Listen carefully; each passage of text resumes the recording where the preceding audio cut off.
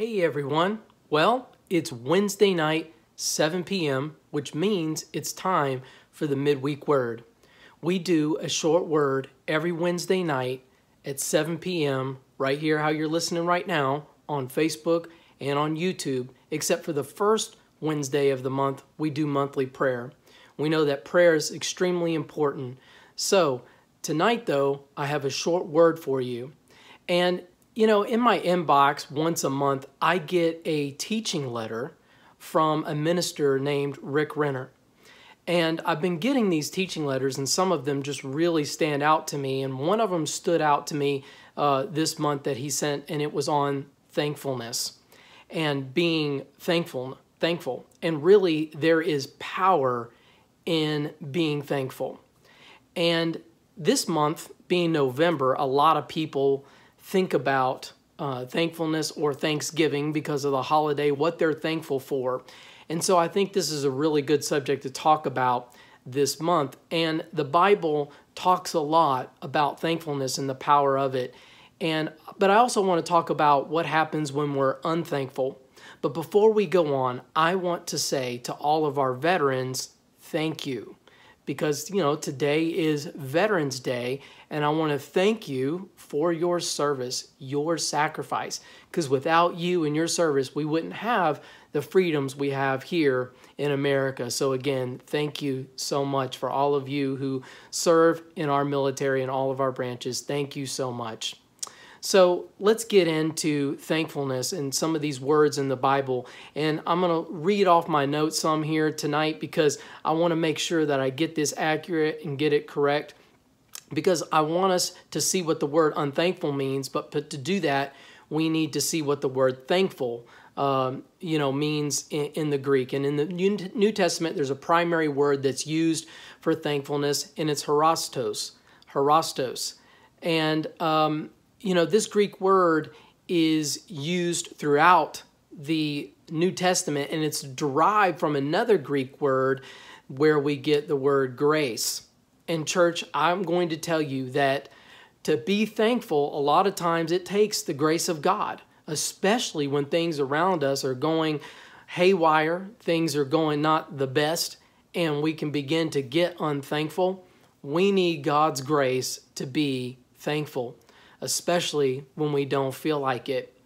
But thankfulness expresses the idea of one whose heart is thankful, grateful, or appreciative for various reasons. One scholar says that the Greek word harastos depicts an inward awareness of having been fortunate or well treated. So, what that means is that the word thankful projects the deep inward feeling of one who is thankful, grateful, or appreciative, those three things, for what one has received or how one's been treated by others. All three of these words, thankfulness, gratitude, and appreciation, are the expressions of a person who is thankful he has experienced some good event or a blessing, whether it's from God or from others, from their family members, friends, whoever around them. And these feelings depict someone who's grateful towards that person or a group of people who treated him kindly and is appreciative for what has happened. In 2 Timothy chapter 3, verse 2, Paul said that many in society will become unthankful. And I want to read this verse. And I'm reading out of the New King James Version. For men will be lovers of themselves, lovers of money, boasters, proud, blasphemers, disobedient to parents, unthankful, unholy. Now the word unthankful in the Greek is harastos. Basically, you're just putting the letter A in front of the word, and you fix it right to the front. And that little a has a canceling effect and literally changes the meaning of this word from thankful to unthankful in the Greek. It's just like the prefix, we put the un in front of thankful, and it cancels out thankfulness. It undoes it. Whether you have that un or in the Greek, it's just this letter A that cancels it. A thankful person basically has become unthankful just by putting that prefix on there, that A. In other words, this person had a thankful attitude before, but for some reason that person has lost his thankful, grateful, and appreciative attitude and has become unthankful, and they're in that state.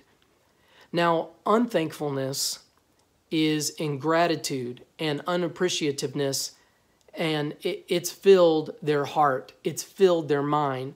Unthankfulness is a state, and being unthankful is a state of mind and a state of being that we do not want to be. As Paul was saying here, these things that he listed, lovers of themselves, lovers of money, boasters, proud, blasphemers, disobedience to parents, and then he puts unthankful right there next to unholy. Unholy's right after that. That means this is something that's bad.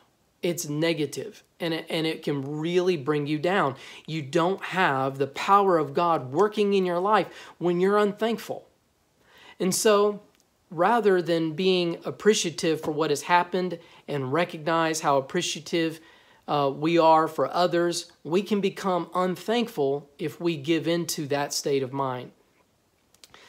A person who's filled with ingratitude and unappreciative of others and what they have done for him will lack power, will lack peace, and lack joy. And I want the power of God working in my life, moving, the Spirit of God leading me in everything that I do. And the only way to achieve that is to make sure that our actions are lining up with the Word of God. And in this case, we're talking about thankfulness and being thankful, which means I need to line myself up with what the Word of God is saying and be thankful. Unthankfulness is so wicked that in Luke 6:35, Jesus connects it with evil. And I want you to look here in this, chapter 6, verse 35. If you got a Bible, you could pop it open. If not, just listen. You can read it later. But hear me on this.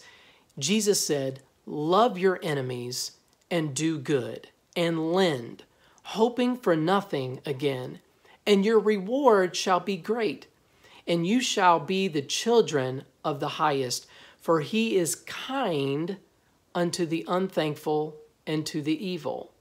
See, we're to be kind even to those who are unthankful and those that are evil. But look at this. He puts unthankful right next to the evil. In other words, unthankful is bad. It's in the same Jesus' words, he's putting this word unthankful in the same category as evil. And this most assuredly tells us that an unthankful attitude is evil in God's sight. How God sees unthankfulness is on the same level as evil. It's simply, put simply, spiritually, it's spiritually criminal not to be thankful for what we have in life. We're robbing ourselves is what we're doing. Even if it seems like what we have is like little in comparison to what others have. If we're being unthankful and we're comparing ourselves to someone else's blessings, we're being getting into this attitude like, oh, he has this, she has that. No. We need to be thankful for what we have. Even if we feel we've worked hard and earned what we have, but we don't have what somebody else has, we should be thankful.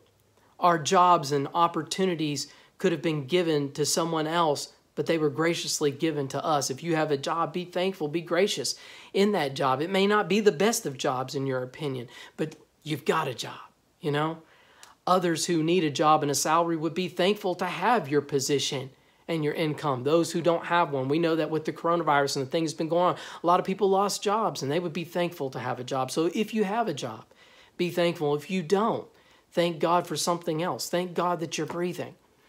You can always fall back on that.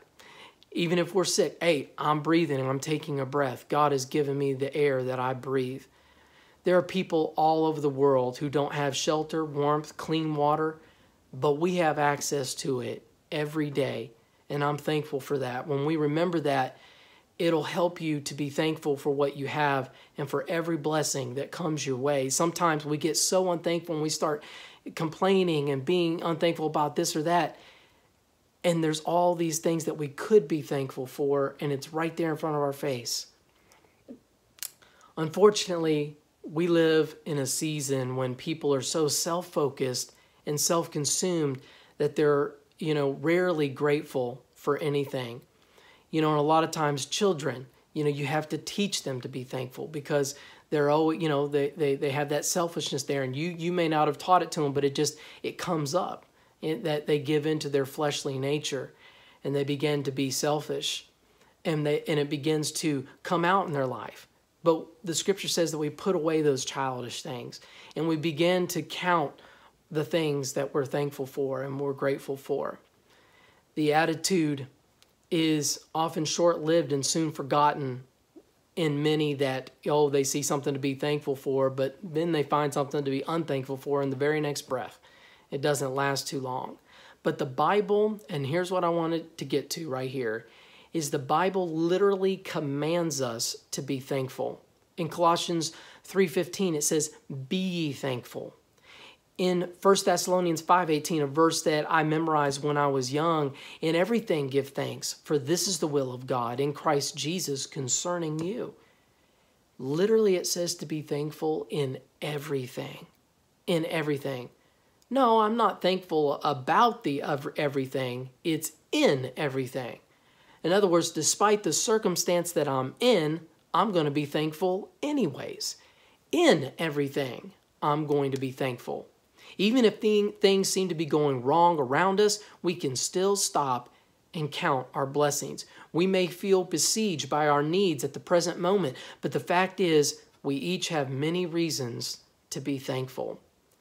At this time of the year, when we are especially reminded to stop and think about what we are thankful, grateful, and appreciative for, it would be good for us to consider what we've been thankful for, grateful for, and appreciative for all year round. Not just this month. What have we been thankful for throughout this past year? This year's been really rough. I mean, I've seen the memes, I've seen the comments on social media and everything about 2020, and I know we all want to get this year over with and done. We want to get past it because of the coronavirus. We've got the election and all the politics and everything. And it's like, we want to be done with that. But understand that despite that, there were still things, I believe this wholeheartedly, that there were still things this past year where God showed himself faithful to you. What can you be thankful for in that? Recognize that. Say those things to God. And here's some questions. And look, before I get to these questions, I'm not trying to attack anyone who's going through a hard time. We've all gone through hard times at various seasons in life.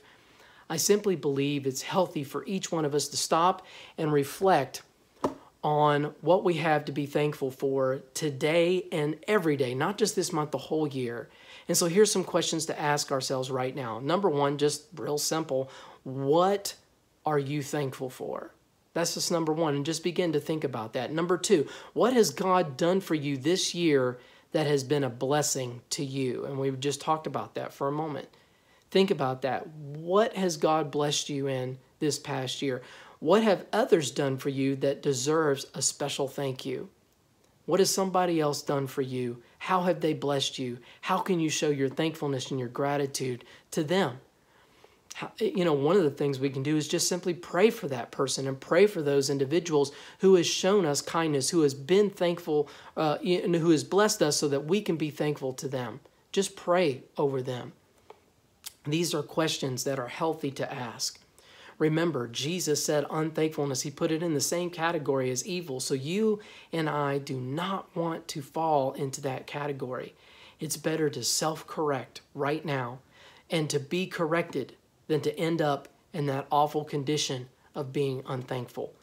Living in the condition of unthankfulness is miserable. We simply need to put words of thanksgiving in our hearts and our mouths. We need to put it there all the time, every single day. Church, I hope that this has helped you.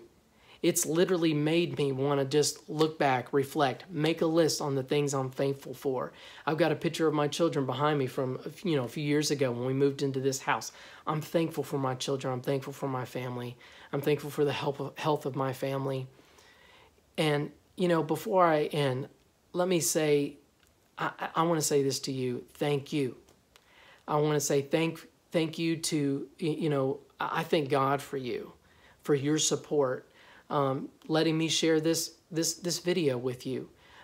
Thank you for your prayers. Thank you, church, for your financial support, those of you that give. On behalf of the elders, I can definitely say thank you, and that we love you and we are praying for you. This past Tuesday morning in our weekly time of prayer, some of the elders, we get together and we pray. We listed every single one of your names that we have in our database just this past Tuesday. Why? Because we're thankful for you and we want to pray over you. Even if you don't send in a prayer request, we're praying for you. We want God to bless you. We are so, so thankful for you. We love you. All right, that's it for tonight for this midweek word. We'll be back on Sunday at 10 a.m. right here in the same way that you're listening now on Facebook and YouTube. And remember, be thankful in all things. God bless.